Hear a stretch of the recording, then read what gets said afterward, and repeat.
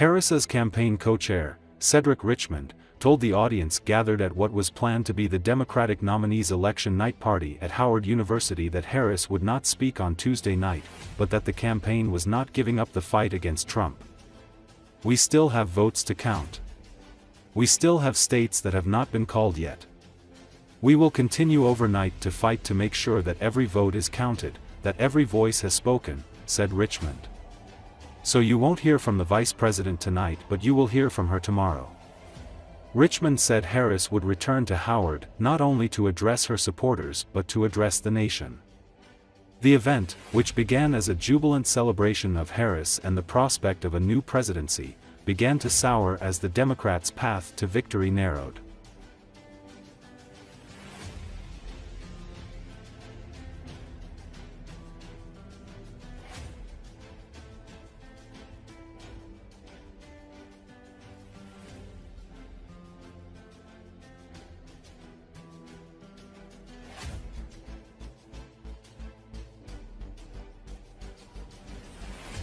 Good evening, Howard.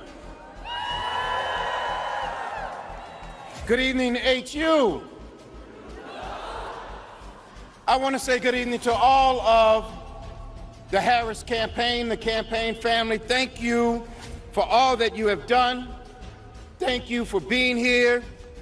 Thank you for believing in the promise of America. We still have votes to count. We still have states that have not been called yet. We will continue overnight to fight to make sure that every vote is counted, that every voice has spoken. So you won't hear from the vice president tonight, but you will hear from her tomorrow. She will be back here tomorrow to address not only the HU family, not only to address her supporters, but to address the nation. So thank you. We believe in you. May God bless you. May God keep you.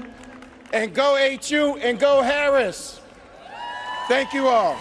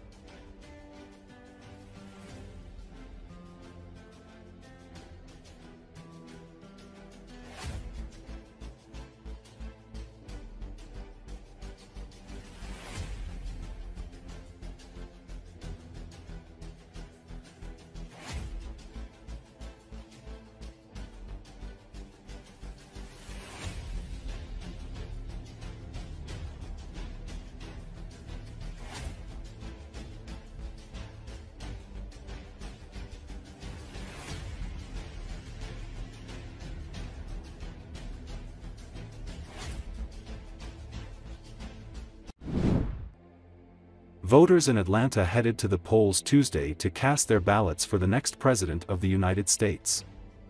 Beyond the presidential race, Georgia's most competitive elections this year are in a handful of the state's 180 state house districts.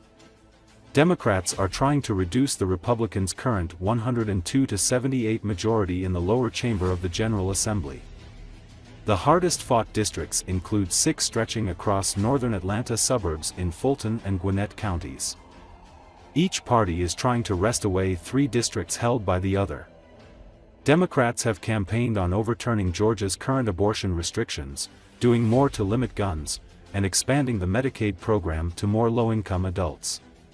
Republicans have touted their support for low taxes, police, and school vouchers.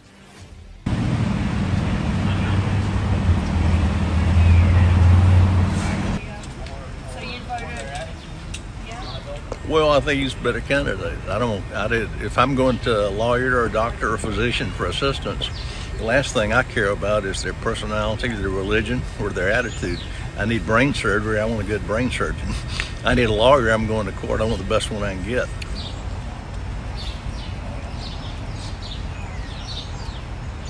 Well, I'm supporting Kamala Harris. And What brought me to the poll today is I think my vote counts, and I cannot allow that man to get into office.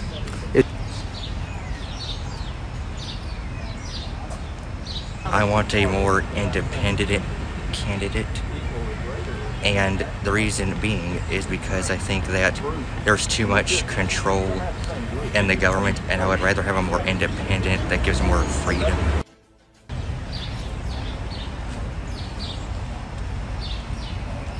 She presented all of the answers to my questions in life and in country, and she was a very good vice president. You're right, yeah, it was just one of those like weird, yeah, y'all both live on 5th Street. And The fact that Joe Biden chose her to be vice president is good enough for me. here and the other is registered. And it's, yeah, and I was like, listen, I'm sorry.